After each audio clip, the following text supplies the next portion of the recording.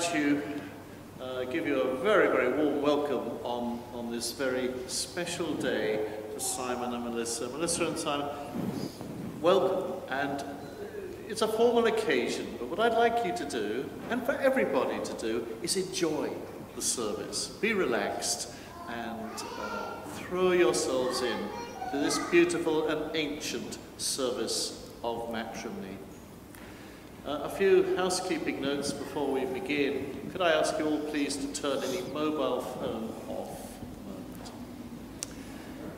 So we celebrate the sacrament of matrimony today, and we essentially, all of us here, come to pray for this couple that they will have the happiest of all lives together as they begin something so beautiful and wonderful today. Now, the first part of our service is rather wonderful. It's the candle ceremony. I now ask the mothers of Melissa and Simon to come forward to the altar and light the candles.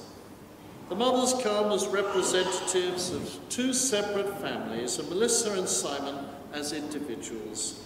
The flame in each candle burns with the warmth and love that have been nurtured in you by your families over the years.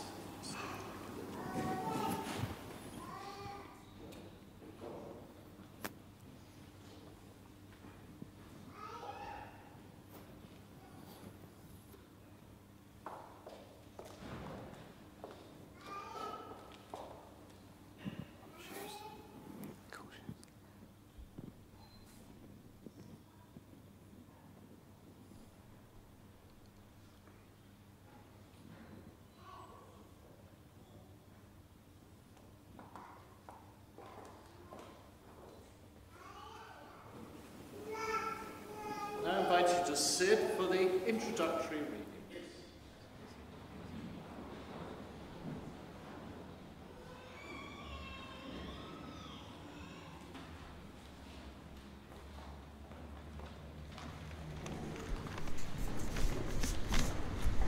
The art of marriage. A good marriage must be created in marriage. The little things are big things. It has never been too old to hold hands. It is remembering to say, I love you, at least once a day. It is never going to sleep angry. It is having mutual sense of values and common objectives. It is standing together and facing the world. It is forming a circle of love that gathers in the whole family. It is speaking words of appreciation and demonstrating gratitude in thoughtful ways. It is having the capacity to forgive and forget. It is giving each other an atmosphere in which each can grow. It is common search for the good and the beautiful. It is not only marrying the right person, it is being the right partner. A reading based on the letter of St. Paul to the Corinthians. Love is a very special and beautiful gift. It brings out the very best in people. Without it, we are nothing. Love has often been described in many various ways. It means something to each of us. Perhaps a good definition of it is a joyous feeling we experience as a result of a strong attachment to some. However, it does not just remain with us, but it is something we share with others in our daily lives. It is the basis of Christian faith. In order to receive love, one must love. Many people search for it all their lives. They are so busy trying to be loved that they often forget to love. Love is not restricted. It has no barriers. It is not always perfect, nor does it pretend to be. Love is bearing the good with the bad. It is being there when someone needs you. It means saying a comforting word in times of stress. Love is something sacred and it should be cherished. It is also the basis of any strong relationship. It is present between husband and wife, parents and their children, sisters and brothers, relatives and friends. It is everywhere. We must try to always reach out to those around us. Christ showed us how to love. Love has no end. This is the word of the Lord. Thanks be to God.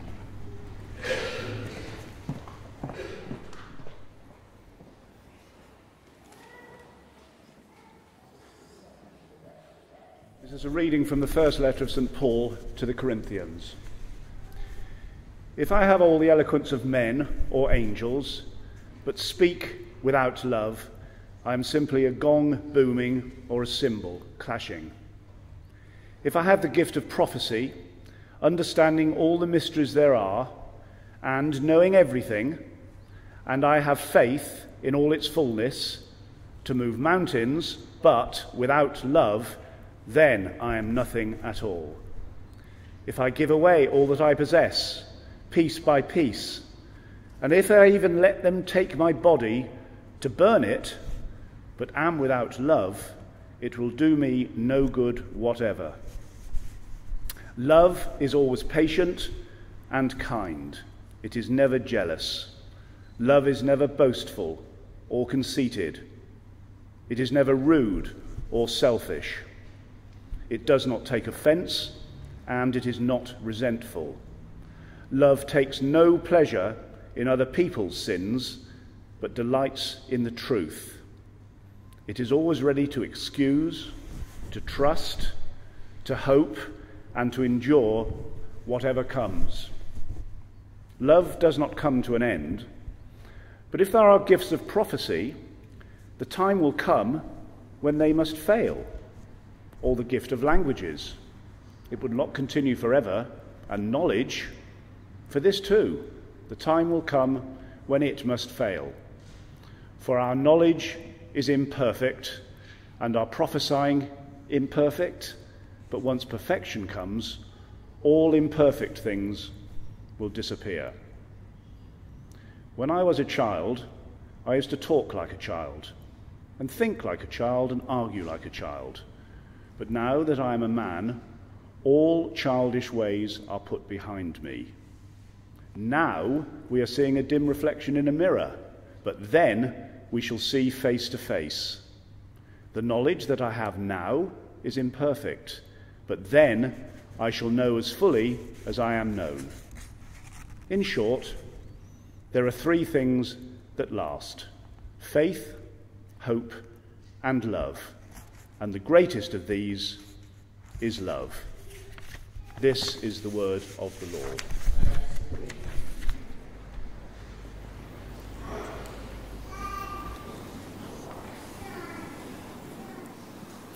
I wasn't aware of the little candle ceremony that you've introduced to this wedding, and there they are, three candles, soon to be united into one, both marked love. And that's very much the theme of this service. I love weddings. I think it's the bestest thing I do, because they're such happy occasions, the beginning of so much, the rich potential, all here today. And two lovely people come together to be blessed in their love, to celebrate their love. The candle got me thinking, though. Fire is used a lot as an image or as a symbol of love, a symbol of something special.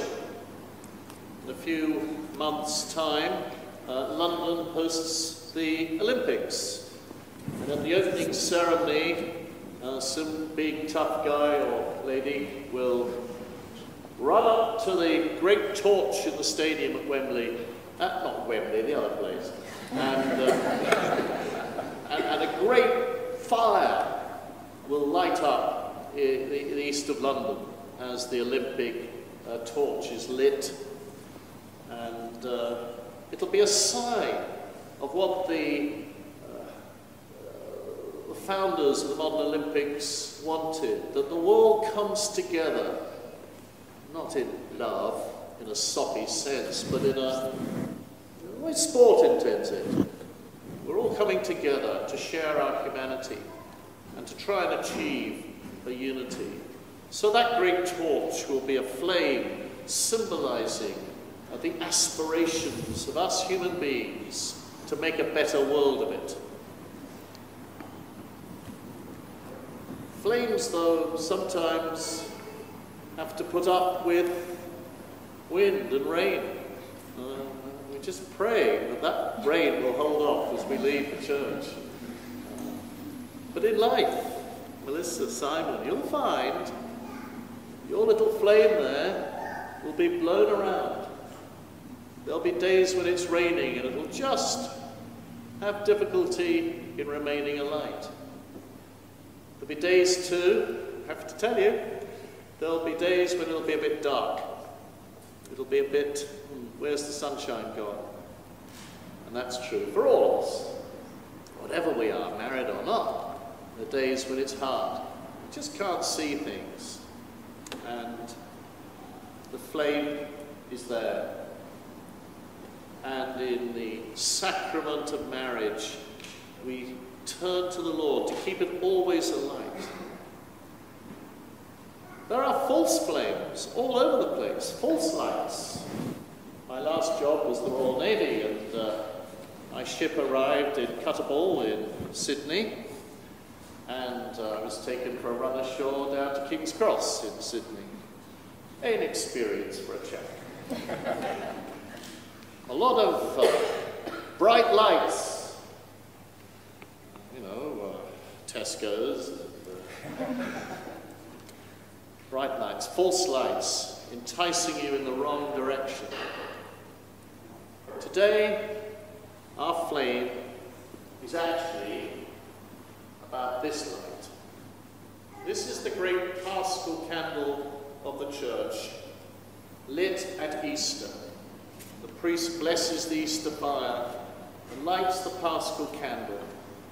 And we all come into the church, which is darkened, following the light. But Jesus said, I'm the light of the world. It's my love, my spirit that fills the world. And when our lights grow dim, when we're in trouble, when we're having difficulty with our spluttering lights to keep going, we turn to the light that is Christ in our world and in our marriage. So when things get rough, go to the boss. Don't go to false lights. Don't go to all the many glitzy things around that are not flame. They're just cheap imitations of real fire, real love, real love. For that's what we're talking about today, the real McCoy, the real thing. And the light of Christ in your lives is a place to go to reignite always your own love for each other. Because the greatest teacher that ever lived taught us that it's only when we give, when we share, that we become truly happy. When our lives are like a clenched, closed fist, something in us dies, the flame goes out. When we open to others, and especially in marriage, the great height and summit of human relationships, when we're both open to each other, then we grow and are flooded with light and joy and happiness. And life then is so rich and so wonderful. So, let your hands be open today to receive the light into your souls. May that light shine brightly all through your lives. Amen. Amen. Now, do you want to get married? Yes. Let's do it. Come on up.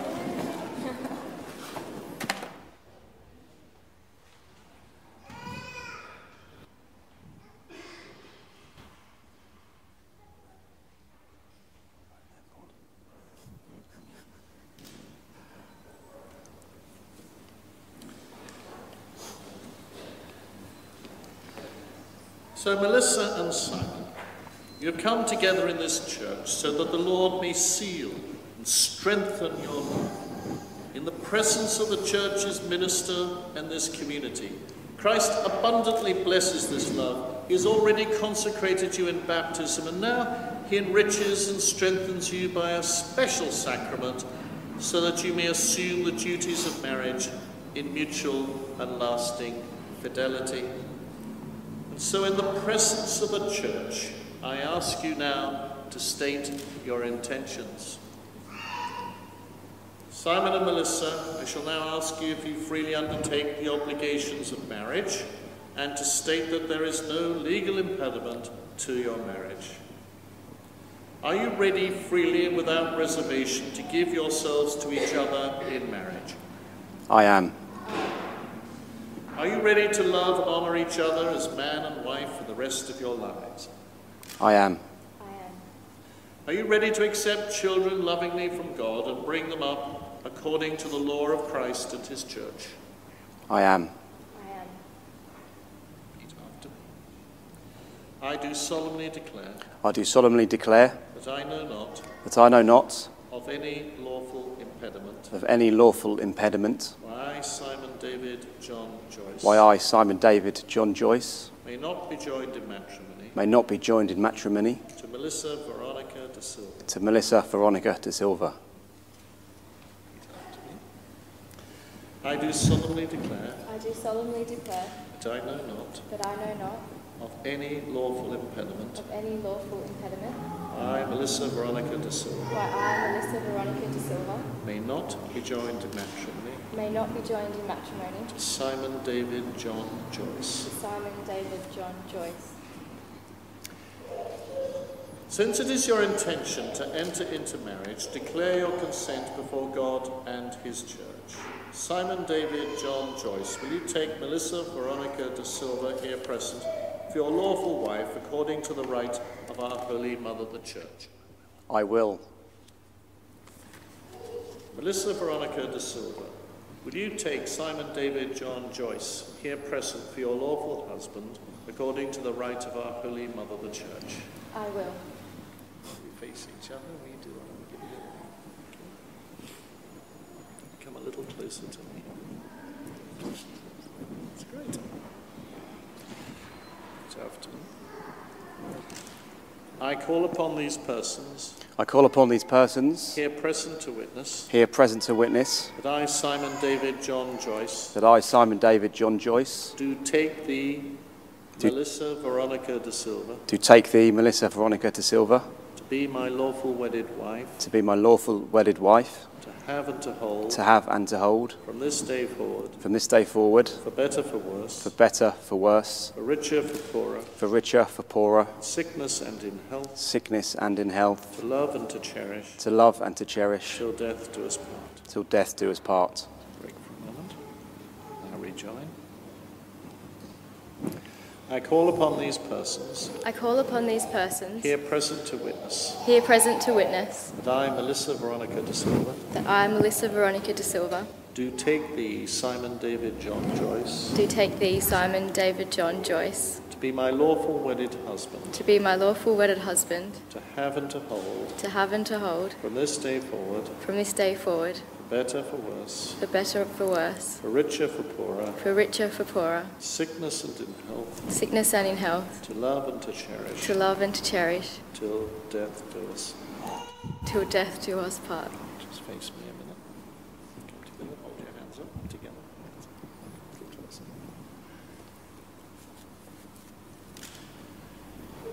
You have declared your consent before the church. May the Lord in his goodness strengthen your consent and fill you both with his blessings. What God has joined together, let no man put asunder.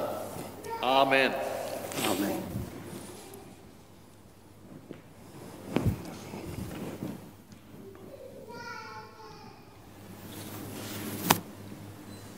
May the Lord bless these rings, which you will give to each other as the sign of your love and fidelity.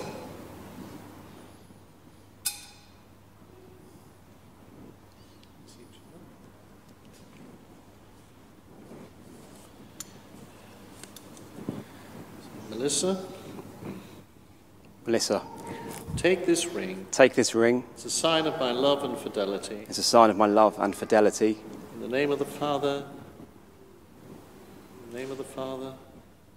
you say it. In the name of the Father. Good. And of the Son. And of the Son. And of the Holy Spirit. And of the Holy Spirit. Amen. Amen.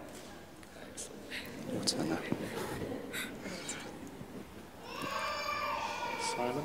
Simon, take this ring take this ring as a sign of my love and fidelity. as a sign of my love and fidelity. In the name of the Father, In the name of the Father, and of the Son, and of the Son, and of the Holy Spirit. and of the Holy Spirit.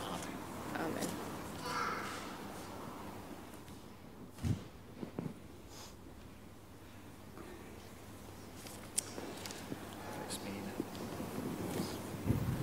Melissa and Simon, I now ask you to please take up the candles that your mothers lit earlier. These candles represent each of you as individuals. As you join the two candles together to light a single marriage candle, the flames flare higher than before. This flame of love symbolizes how Melissa and Simon's lives will be richer in their union. The united flame is a powerful symbol representing the warmth of Melissa and Simon's love and the sacredness of their relationship. It is a lamp that will guide them through every day of their future together.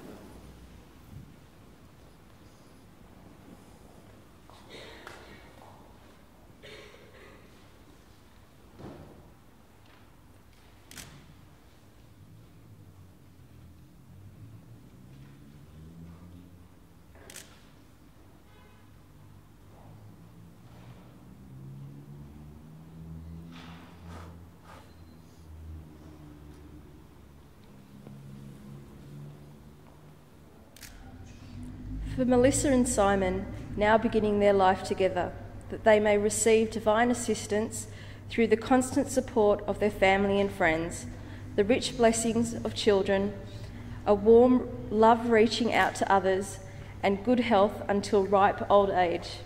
Let us pray to the Lord.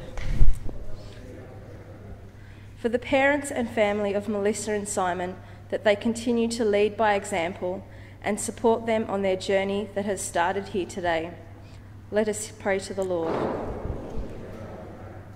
May the family and friends of Melissa and Simon, who have been so much a part of their lives, receive God's abundant blessing for their love, care, concern and understanding. Let us pray to the Lord.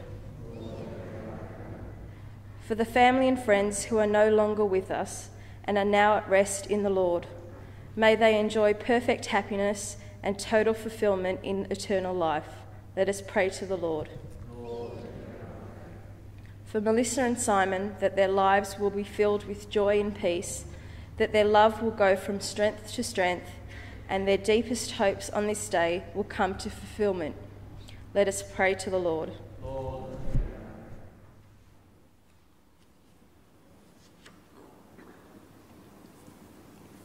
So we pray, Lord, we who have shared in this celebration of love between man and woman, pray that Melissa and Simon be always close to one another. May their love for each other proclaim to all the world their faith in you. We ask this through Christ our Lord. Before I give the blessing, just a word of congratulation. I don't think it'd be good to have a little.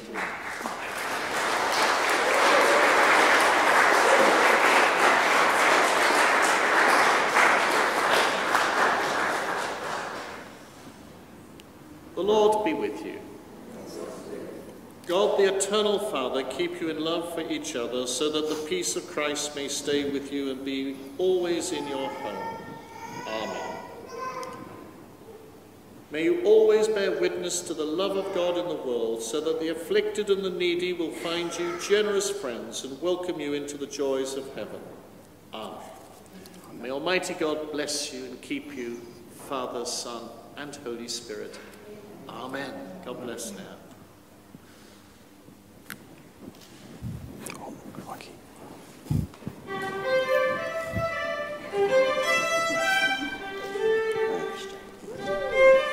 That's nice done. Didn't call it, did he? Right. Nice. Good stuff.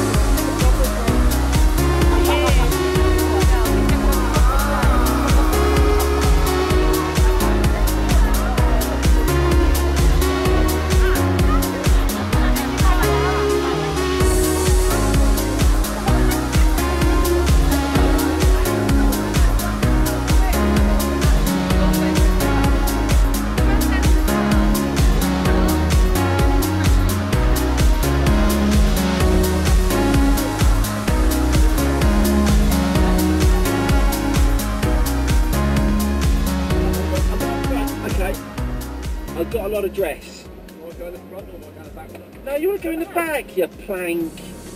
Come on, mate, what's the matter with you? You can't sit in the front with me.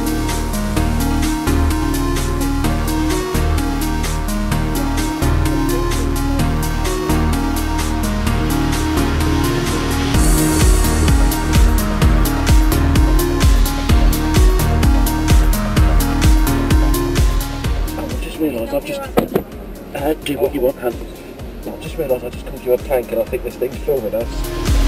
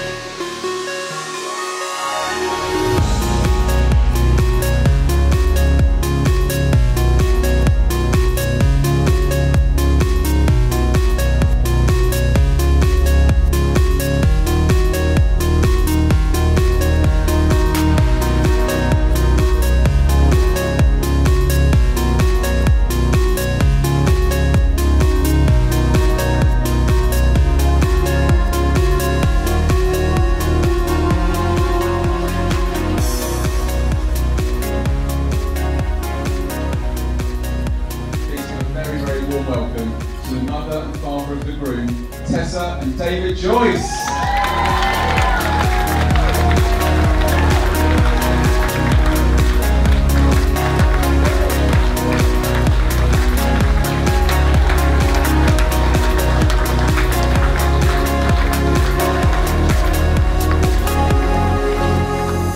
And up next we have the mother and father of the bride, Celine and Tilak da Silva.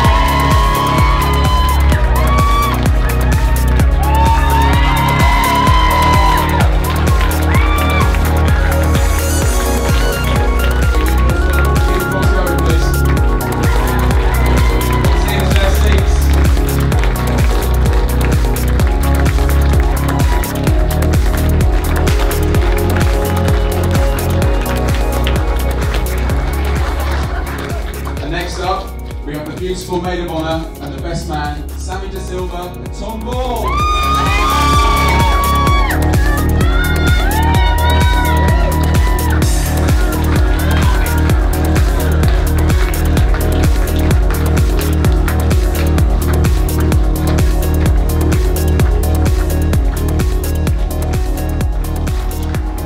And finally, ladies and gentlemen, for the main event, the very first time together as husband and wife, please make a very, very loud noise for Mr. and Mrs. Joyce.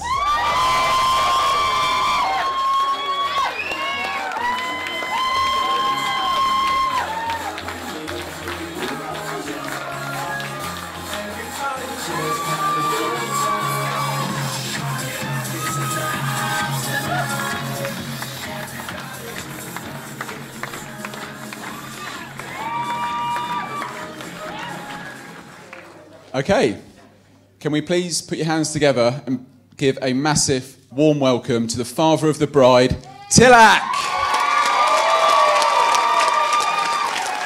Thank you.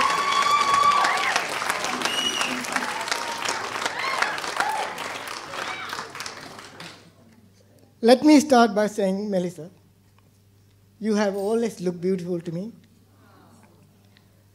But today, as a bride, you have blown me away. You're simply gorgeous. And Sai, you look very sharp.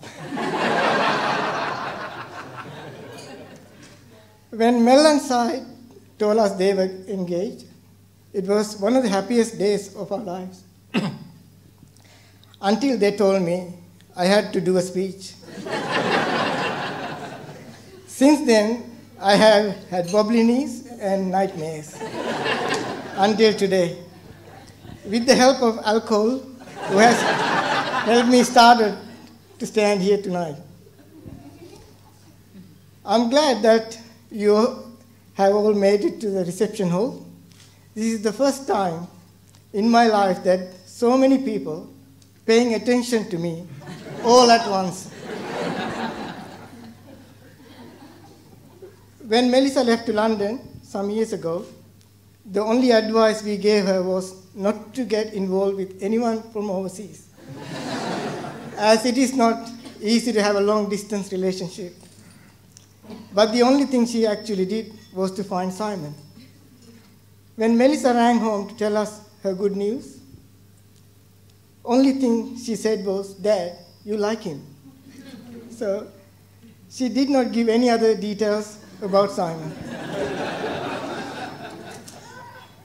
We met Simon a few weeks later when he visited us in Australia. We all liked him very much and felt very comfortable with Simon, as if we had already known him for a while. But looking up to him, I knew he was going to be a pain in the neck.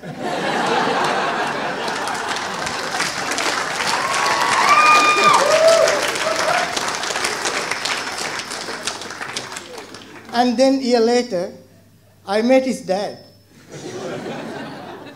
And he was even a bigger pain in the neck.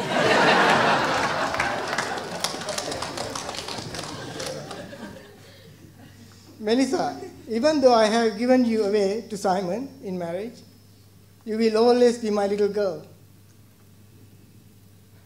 We are very happy that you found Simon, whom we all love very much.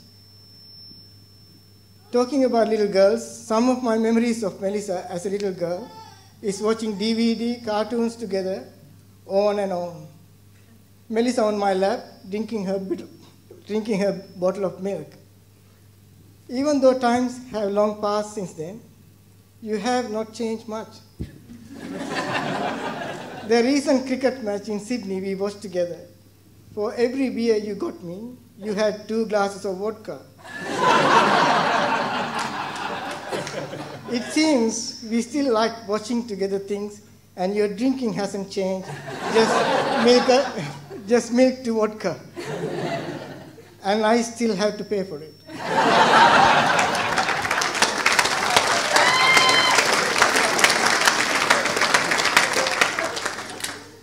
We didn't pressure Sai and Mel to get married. We just passed subtle hints about our ages when we got married and started a family. How young we were. Now we don't want to pressure them to start a family. Too late. We just bought a cot and a pram as part of their wedding gift. with a 1-year warranty, which I hope you will use before it runs out.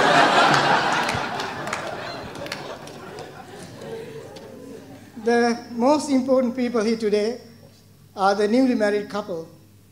And we should not forget the 2 mothers who have dressed up for the occasion and look beautiful. They also dress up at other times when they are together.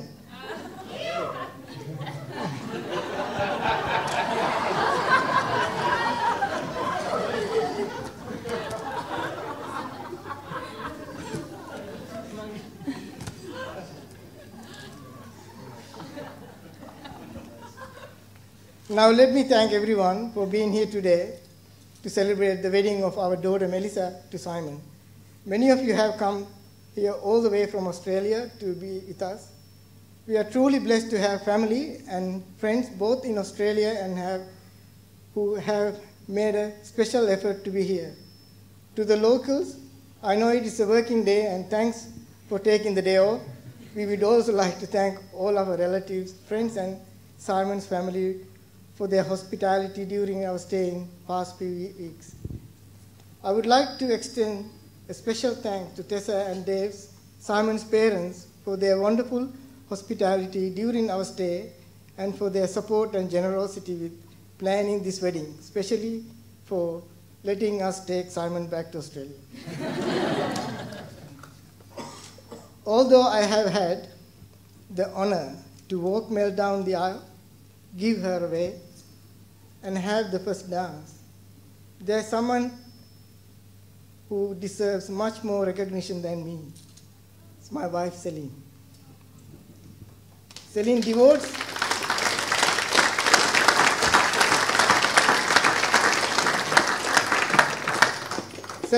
her life to her family, and we wouldn't be the family we are today if not wasn't for her. We appreciate everything you have done, and I just want to especially thank you, Celine.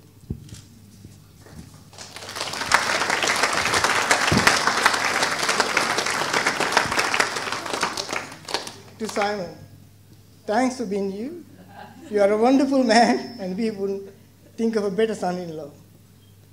You are perfect for Mel, and we have never seen Mel so happy. To Mel and Sam, the love of our lives, thank you so much for all the years of happiness you have given us, and expect many more to come. Mel and Si, don't ever forget we will be there for both of you with whatever comes your way in the future. Now I would like to raise a toast for everyone. I would like to end with the toast to the couple. Please stand with your glass of bubbly for the toast. We wish Melissa and Simon many wonderful years of happiness together. Melissa and Simon love and look after each other and be there for each other. And to Mel and Si. Thank you. Let's have a really big round of applause for Tilak, everyone. That was absolutely brilliant. Well done, Tilak.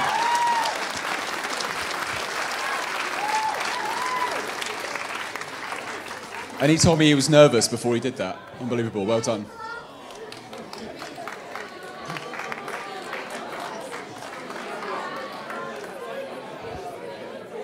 Right, ladies and gentlemen, we move on to the next speech for this afternoon. Can I please introduce the man of the day, Simon Joyce. Thank you, Troy. Doing a great job as Toastmaster. Tilak, thank you so much for a lovely speech. I think you'll all agree Tilak completely nailed it. Yes. Well, hopefully you can hear firsthand that I've retained my UK accent after 4 years away from the UK. Yes. I'm sure any of the English contingent here will pick me up with any frustrating Aussieisms that the rest of the group do come across, some of which I'll summarise. One of them, too easy. The other one, instead of how are you doing or how are you, how you going? So please, if I do say any of these things during the speech, please pick me up. Please pick me up. And if I do say these things, Mel, we might need to address our future home, which is currently Australia. That's that. Aussies aside, I'd love to have a Sri Lankan accent. It'd be brilliant, but easier said than done, I think. So to start, pretty much echoing some of Tilak's kind words on behalf of my wife, Mel, and I would like to start by thanking you all for being here today. As Tilak said, so many of you have travelled far and wide from across the world, from Australia. So many of Mel's friends and family, such a long way to go, such a big expense, such a long way, and also Aaron from New York. Aaron's in here somewhere. So it means a great deal for us to have you all here today and share our special day with us. So thanks very much, guys. Superb.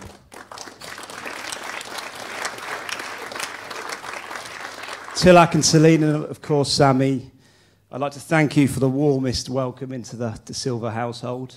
It was never going to be easy leaving my family and friends in this country to move country and, you know, start again over in Australia, but couldn't have asked for a warmer welcome from day one. Maybe actually not literally from day one. Celine, you terrified me with your screening of me at the airport. You literally looked me head to toe before we'd even spoke, so that was very scary. I think I passed that test, did I? That was test 1. Test 2 was on day 2, breakfast round the Silvers, when the super hot Sri Lankan super dried chilies came out for breakfast. So, of course, I had to lay down the gauntlet and show that I had a high spice tolerance, which I think I did so, even if it meant tears rolling down my face and other hidden pain. So,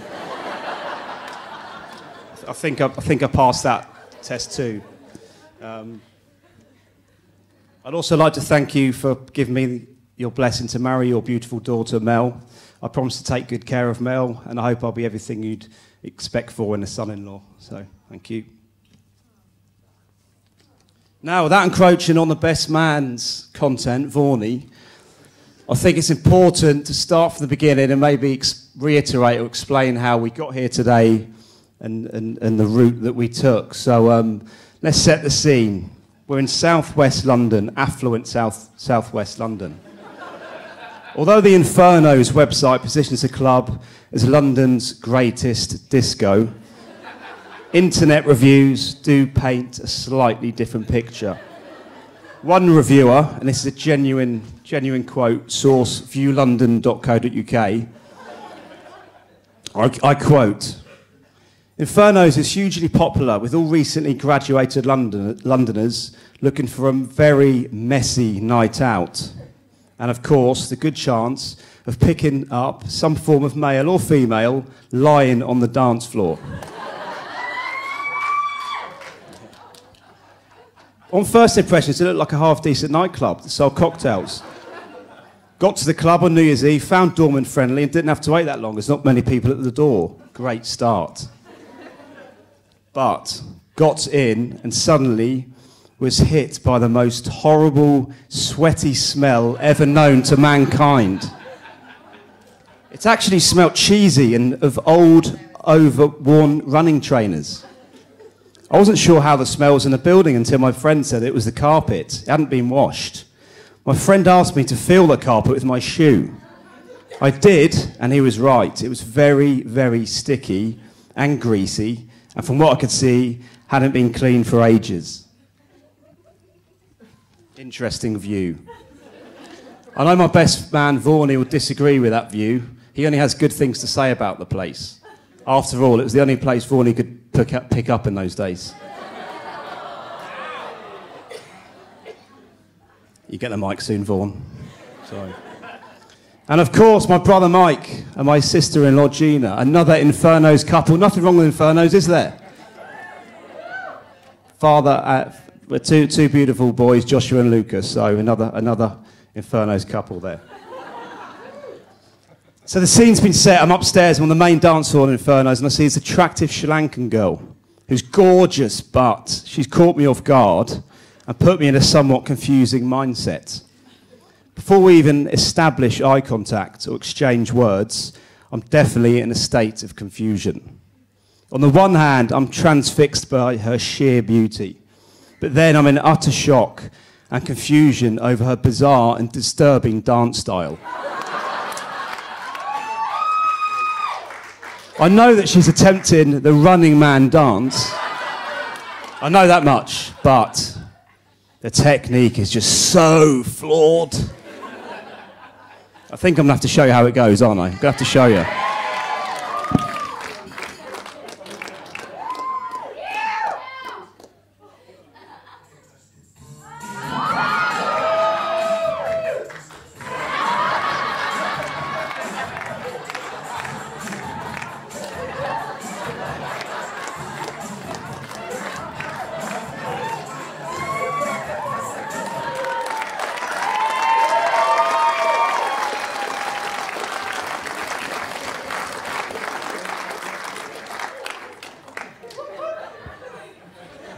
Catch my breath.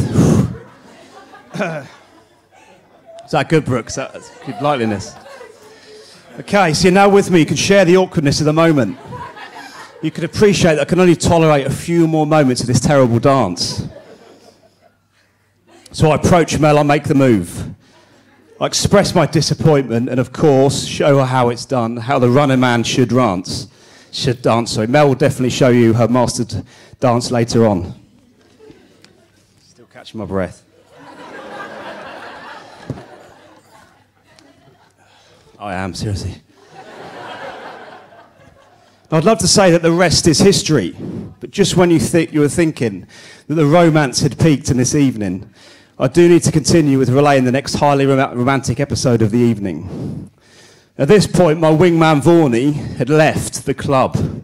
He was tucking into his variety meal go large at the neighbouring KFC. That was our problem with Infernos. It closed too early, and there are no other later options in the area. So it's ironic, really, that after 2 years of hitting London's greatest disco on a weekly basis, it took an Australian tourist in the name of Melissa Da Silva to introduce me to an equally classy venue, post-Infernos. And so our journey of romance continued.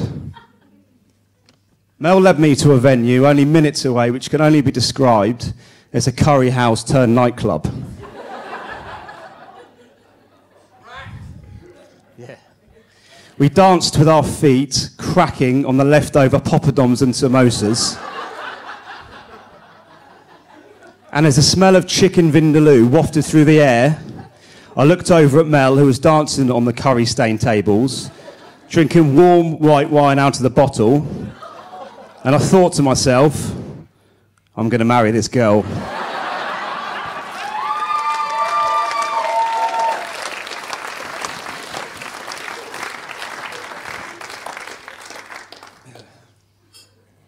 In all seriousness, Mel, my bride, you've made me incredibly happy. You look absolutely stunning today. Your endless joy, positive nature, and sheer enthusiasm for life definitely brings out the best side of me. Those who know me will know how lost and unhappy I was when we were apart at the start of our relationship, when we were on other sides of the world, when it was tough times back then. Just after a few weeks, I knew you were the one for me, Mel. Mel, I love you very much. Thank you for marrying me and making me the happiest man alive.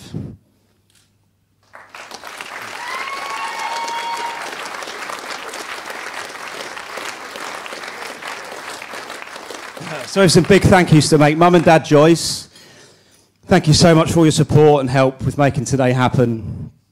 Planning a wedding from another country is not easy, but you naturally slotted into the unofficial wedding planner role, with us sending you on various missions throughout the period, scouting the different reception venues, including this one, and also looking into the various churches. So thanks very much. Appreciate that very much. Then came the 1 a.m. phone call from Sydney with the Mel UK visa curveball, which resulted in you both jumping out of bed at 1 a.m. and getting on the phone to Heathrow Terminal 3 to make the various phone calls. So that's superb. Thanks very much. I'd also like to thank you on a broader scale for my upbringing.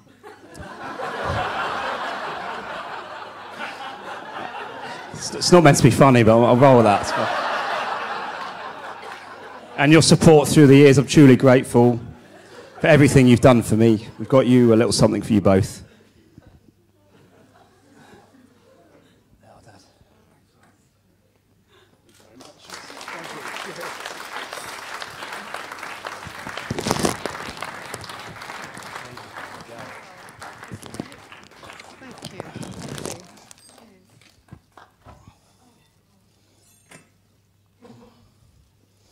Moving on, so we were talking about other unofficial wedding planners. Special thank you to Sammy, the maid of honour. Sammy spent hours trawling the web during her so-called job in London and making calls to set up the reception tour along with other major duties during the planning process. We actually have Sammy to thank for finding this wonderful venue. Sammy found it online. Superb. Sammy, it's obvious the strong bond you and Mel have, and I know that she loves you very much. Sammy, I feel honoured to call you my new sister-in-law. Thank you very much. We've got a little something for you. Sounds like a song, like a rap.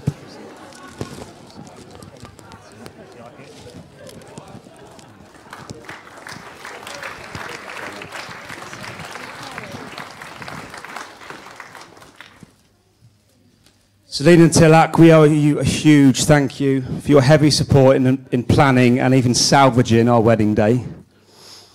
The venue is beautiful, we're having a great time. When the dreaded Mel UK visa news landed, within minutes, you jumped in the car from Canberra, made the 4-hour drive down to see us, spent hours with the local vicar to get the wedding back on track. You then jumped back in the car at 4 a.m. to drive straight to work the next day. This means so much for us. Thank you so much. I think we rely on you too much. And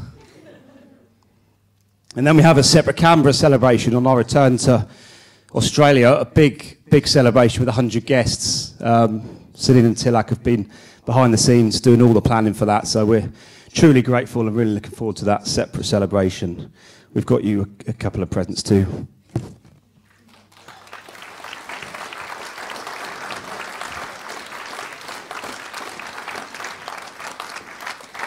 Shouldn't one of us just be doing this job? Harv, where are you?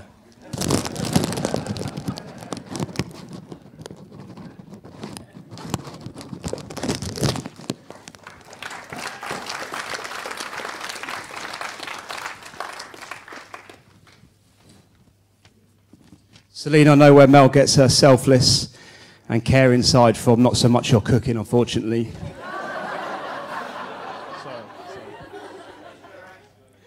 And Tilak, you are by far the most patient person I know. I'm in awe of your patience. And also your rhythm and dance moves, which I cannot wait to see on the dance floor soon, in a few minutes. My ushers, I'm honoured to have you by my side today. Wado, where are you? Thank you for flying over and being here today and organising my Aussie stag do in Sydney. Wade's only here for about 4 days, so he'll probably be jet-lagged the whole time, and he'll probably be in bed in about 2 hours, so keep an eye on him. As I said, thank you for organising my Sydney stag do, even though I was out on the stag night for a full 7 hours later than you, Wade. What happened there?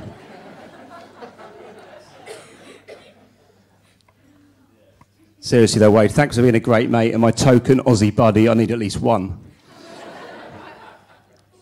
My English ushers, Harv, Thatch, MJ and Arch. Then we have Troy Bennett, Toastmaster. I officially crown you head usher. Please can you make your way over here for the official crowning. Troy went above and beyond across all duties, including attending the Marbella stag, leaving his 4-week-old newborn at home with Joe. Sorry again, Joe, for that. Troy Bennett, come here for your crowning. Bend down, bend down. There you go. Flowers too. There you go, mate. Doing a great job, Toastmaster. And thanks to our drivers, Woz, Harvey, Barnsey. We're very lucky to have friends and family with fancy cars. It meant a lot to be driven by you guys today, appreciate it. I'm nearly done. Vorney, are you ready? Last but not least, we were lucky enough for a very close friend to photograph us this morning. Special thanks to Beck for capturing those special moments. We've got a little something for you.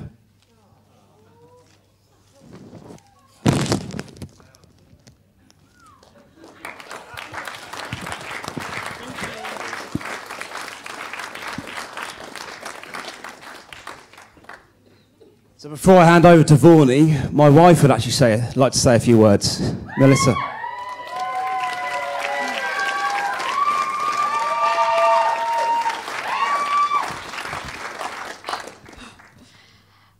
I know it's not really traditional for a bride to make a speech, but I really wanted to take this opportunity to say a few thank yous.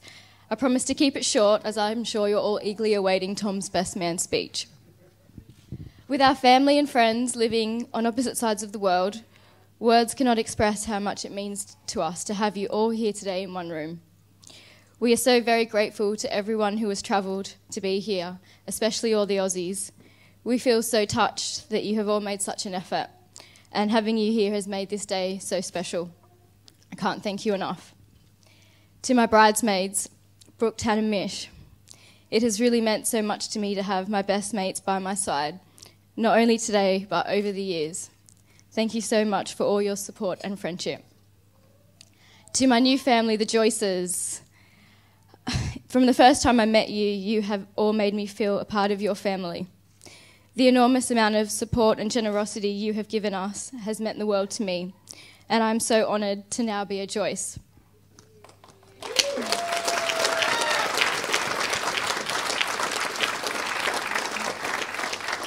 To my maid of honour, Sammy, my sister and my best friend.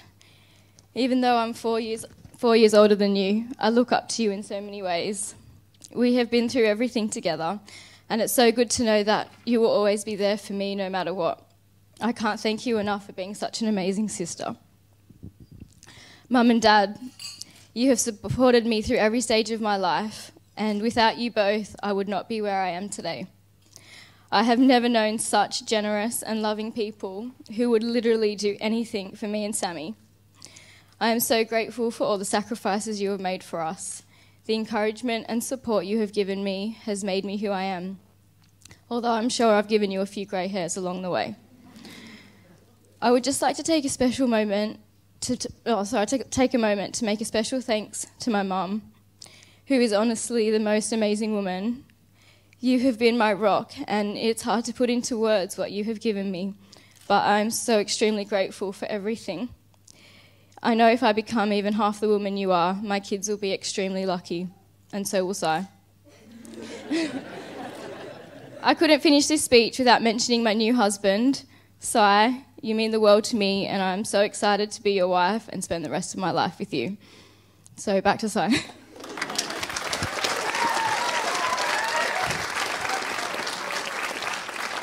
Thanks, Mel. Lovely, lovely words. And now the main event, Tom Vaughan. But not quite yet. Vaughanie, seriously, I'm truly grateful to have such a solid, reliable and entertaining best mate. Thank you for organising a flawless and epic Marbella stag trip. Some of the boys feeding back that was their best ever trip in their lifetime. That's legendary stuff, Vaughanie. So, of course, now Vaughnie's going to come up here and go after me and expose me as groom, trying to stitch me up. Before he gets here, I'd just like to ask you all to take what he says with a pinch of salt. Vaughanie is a city boy, a city slicker, a high flyer. And with his current job title, namely, this is a real job title, it's on his signatures, on his emails, Structured Credit and Derivatives Director, we have to assume that Vaughanie has the art of bullshitting down to a T.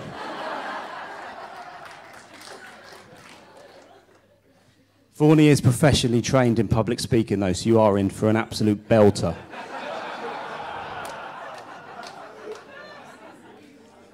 Before I go, just one more thing. Just want to leave you with this image. This, after a standard night out at Inferno's, is my best mate, Tom Vaughan!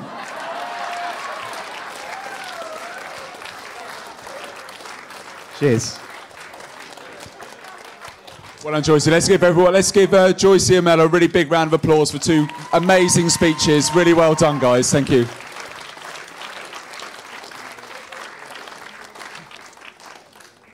And they were lovely, but let's really get on to the main event of what we really want to hear about. Can I please introduce to you Simon Joyce's best man, Tom Vaughan. Thank you, Troy. Thank you, Simon. And Simon, thank you very much for that generous introduction. I I wasn't totally expecting that picture, and I don't actually have a great defence to it, other than I toyed with two speeches for today. One was titled Safe, and one was titled Not So Safe, and I pretty much know which one I'm going to opt for now. So, ladies and gentlemen, before we discuss Simon, could I take this opportunity to comment on how much the lovely bridesmaids have done to support Mel today. They've all come a long way. Sammy, Michelle, Brooke, Tanya, and I think you'll all agree, like everything else about the wedding today, look absolute perfection.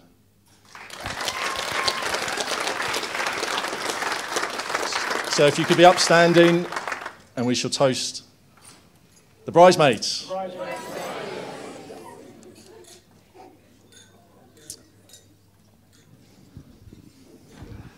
Okay.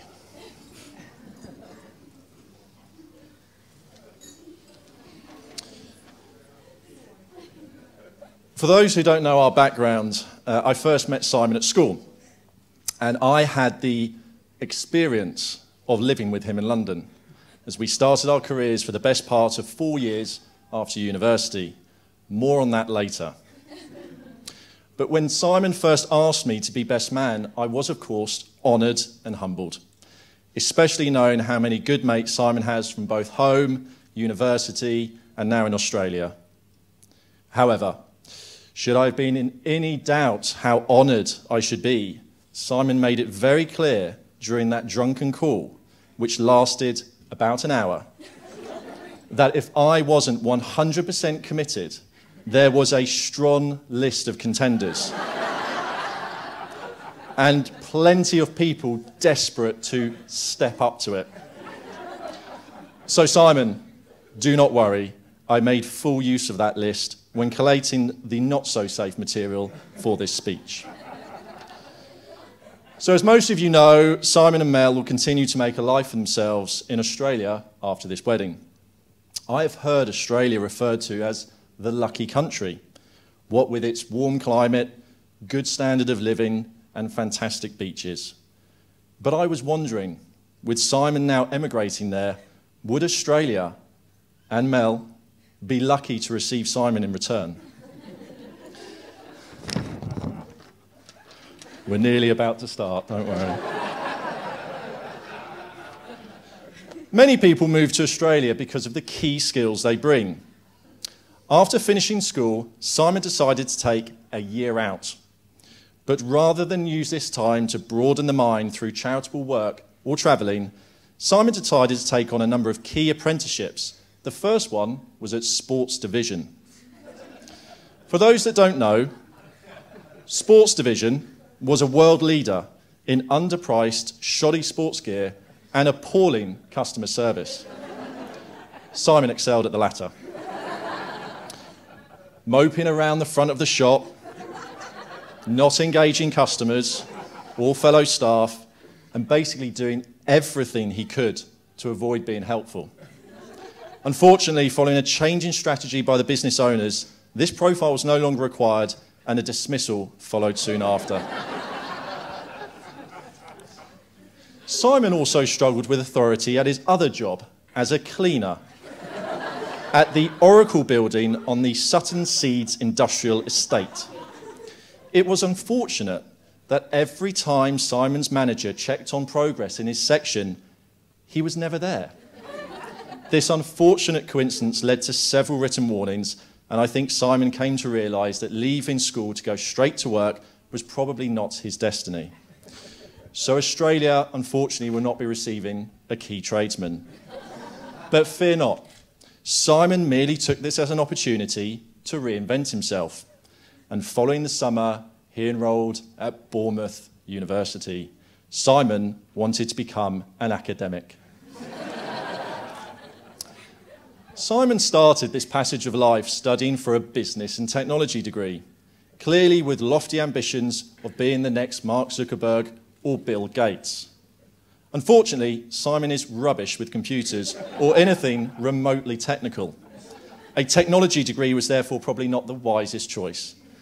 So rather than concentrating on his programming skills, programming skills, most of the first term was spent pleading with the faculty to change courses, managing to eventually transfer onto a media course that allowed him to watch loads more TV and class it as research. However, this was not the only hurdle Simon faced in completing his studies. The first of these occurred when Simon was walking home with some friends after a couple of beers, when they came across a newspaper stand outside the local newsagent. This was timely, as recently Simon had started working out and was very keen to show off his new strength by lifting the newspaper stand. Incredibly, Simon managed to lift the stand all the way to chest height, an incredible achievement. Unfortunately, the awkward shape was not something he had prepared for in the gym, and it forced his centre of gravity backwards, ending up with Simon falling through the agent's window with the newspaper stand still being held.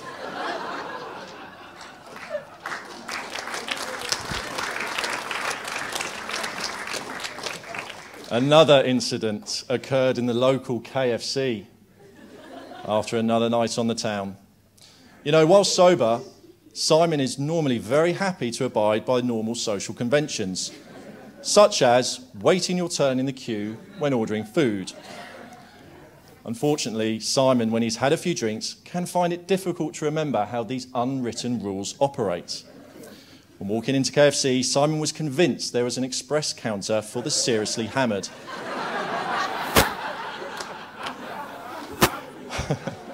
And duly walked right to the front to order. When Simon is convinced he is morally correct, it can be hard to dissuade him. And this unfortunately caused some debate with the security staff. Luckily, a couple of friendly bear hugs from some innocent bystanders allowed everyone to leave safely, although Simon remains the only person we've ever met to receive a banning order from a fast food restaurant.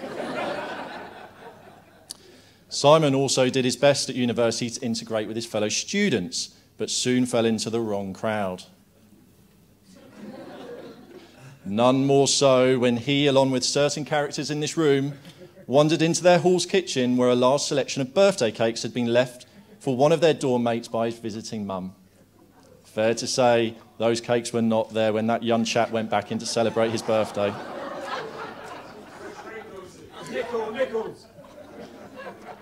In addition, it is rumoured that this bad crowd Simon was now mixing with were responsible for terrorising the foreign students by wearing masks from the film Scream and asking them, "What's your favourite scary movie?" So it was with great regret that Simon felt that this life of academia was not meant to be, and instead he quickly turned his attention to becoming a successful media executive in London. It was during this period that Simon and I shared a house. It was also during this time that Simon began to exhibit certain efficiencies in the way he led his home life, clearly born out of the fast-paced city lifestyle he was now experiencing. The first of these related to Simon's approach to security. It was clear to Simon that having to open and then close the front door when he went to work made no sense.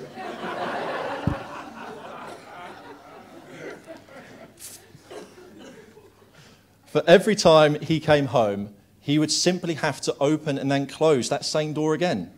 So ingeniously, Simon decided that if he just left the door open, this ineffective process would be removed. In addition, I would benefit greatly from this new arrangement when I returned home from work, a double win. Simon's second strategy related to his laundry process. In our house, frustratingly, the washing machine existed on the ground floor in the kitchen, whilst our wardrobes that housed our clothes were on the first floor in our bedrooms. This caused Simon much angst. Of course, it simply made no sense to take dirty clothes all the way down to the ground floor to be washed, only to then take them all the way back up the stairs to hang up again. No, instead Simon decided that post-washing his clothes, he would simply just dump them on the dining room table, which over time grew to such an extent the entire area had to be decommissioned from other uses. This process suited Simon perfectly, although the sight of Simon in the mornings walking into the lounge with just yesterday's underpants on whilst he fished for the day's wear did make holding my breakfast down somewhat difficult. I also remember fondly how Simon used to make his way home along our road to the house after a night out. Many of you may wake up in the mornings to find paw prints on your cars where the local cats have been lying down overnight. On our street, the paw prints tended to be a little larger, size 10 to be precise. That's because cars represented an obstacle for Simon in reaching the front door, and again, walking around them just made no sense. So instead, he would simply walk across them, allowing him to maintain his straight walking line home, which usually ended with a Frosby flip over the neighbour's garden hedge. But as well as creating domestic bliss at home, Simon was also forging ahead with his career in the city. Whilst working at his first media agency, Simon created a number of methods to boost productivity. The first one was his approach to Monday mornings. It was quite typical for Simon after a heavy weekend not to be in the best of moods, getting up to go to work. So rather than risk demoralising his fellow co-workers by allowing them to get caught up with his sentiment, it was not uncommon for Simon to sit at his desk all morning until lunchtime with his large bomber jacket on. This sent a clear sign to all those who worked with me: do not approach me, I'm not ready to talk to any other human, and this benefited everyone to focus on their morning activities. In later years, as his career developed, Simon found ever-increasing ways to make use of office space. He began to realise that after a night out, travelling home from the city took away unnecessary time that could be spent sleeping. So instead of this, Simon would just make his way back round the corner to the office, where he would bed down in reception on the comfy sofas, pull up the drinking machine so he had a fresh supply of mineral water, and lie there safe in the knowledge he had a full-time security guard in the building at all times. Another great benefit of this was the early morning call to Domino's could be made from the office phone, saving him vital phone credits. So clearly this was a strong period for Simon. His career was taking flight. His approach to city living was unrivalled. However, even this was not enough, and following yet another Saturday night in Infernos, Simon declared that there was nothing left for London to offer him, and instead he needed a new adventure. It was 2006, and Simon decided that now was the time to go travelling. I decided to look up on the internet why people decide to go travelling. The most common reasons seem to be broadening your mind to new and different cultures and meeting lots of new people. I was keen to understand whether Simon had indeed embraced these objectives and come back a wiser and more rounded person. So I spoke to his travelling buddy, Ferg, who gave me an overview of key events as they travelled through South Asia. Ferg wrote, "Simon can be a bit of a handful when travelling, as I'm sure most people could guess. He held anyone in contempt if they mentioned what a good time that they were having, or if they'd visited a really great place. He referred to almost any other traveller who dared to be friendly or strike up a conversation to talk about activities or places they had visited as deluded. In the end, he just decided to tell people he wasn't travelling and that he just wasn't like them. It was hilarious to see people react to his negative take on travelling, leading more than a few people to actually ask why he bothered at all. Simon was keen to prove his point that he was not one of them by carrying a massive DVD player with him everywhere he went.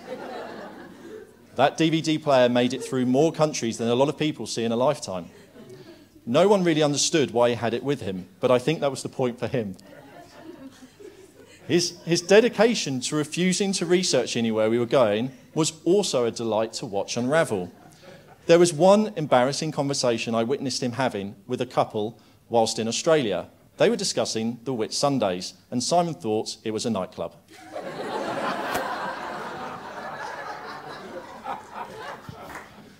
There was literally only one place the whole time that he had any interest in visiting at all, and that was a bar called The Hobbit House in the Philippines. A bar that is staffed only by dwarfs. Obviously, we found that place. The look on his face as we entered the door just said, yes, this is what I'm here for.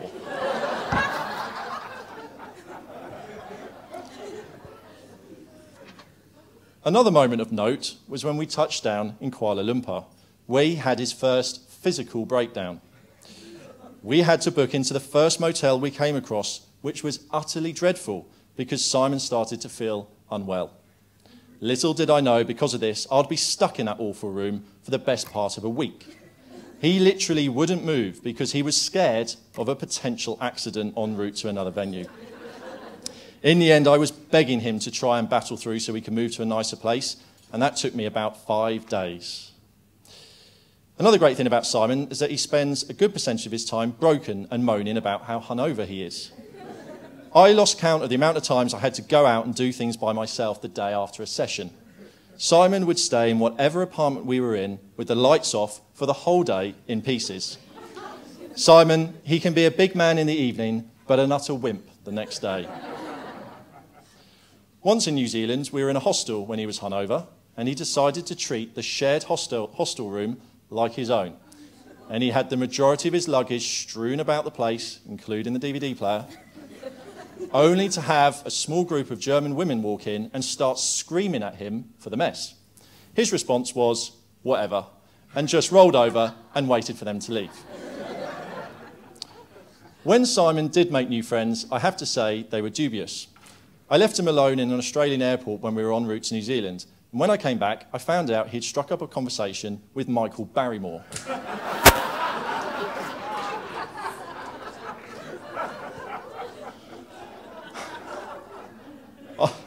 After convincing us he had a friend in the car hire business that wouldn't need documents, he gave us his number.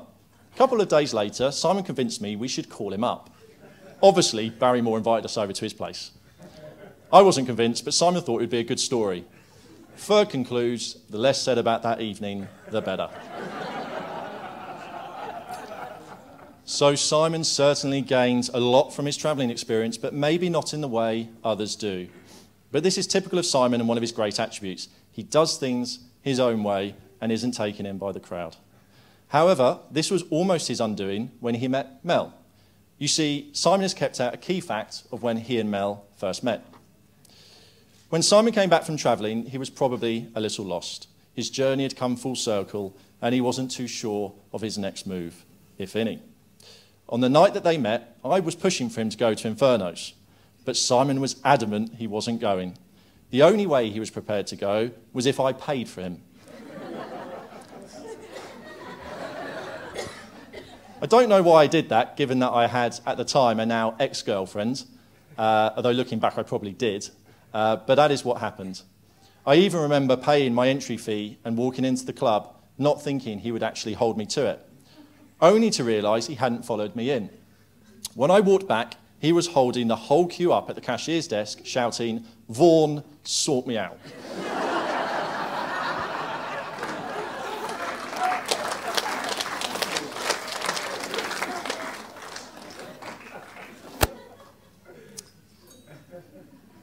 But having got to know Mel, her friends, her family, and looking at Mel today, I can safely say it was the best investment I have ever made.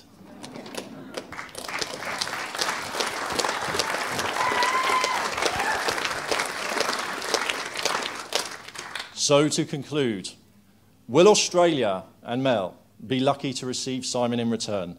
Well, he is unlikely to fix the radiator if it leaks.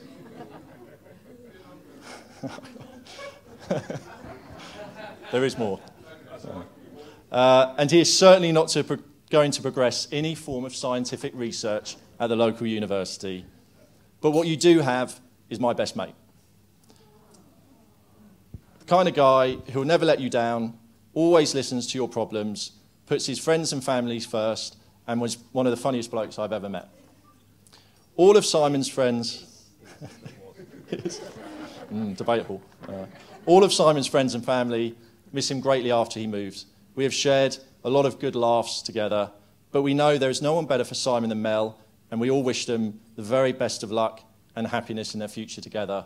Ladies and gentlemen, if you could be upstanding and toast Mel and Simon, the bride and groom. Every day I'm shuffling.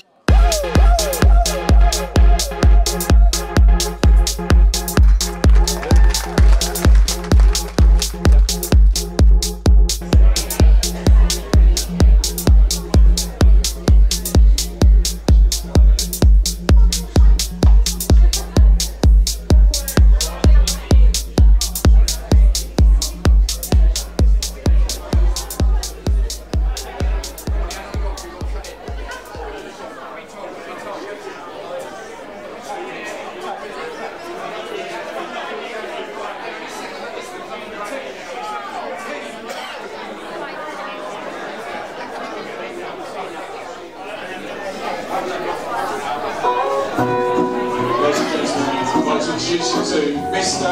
and Mrs. Joyce.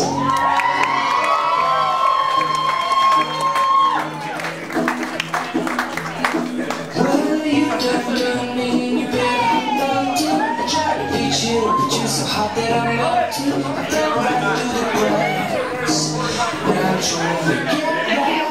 Before I cool down, right out, I'll be giving it my best. This and nothing's gonna stop me, but to find intervention, I'm working out to get back to need someone, let someone don't pay.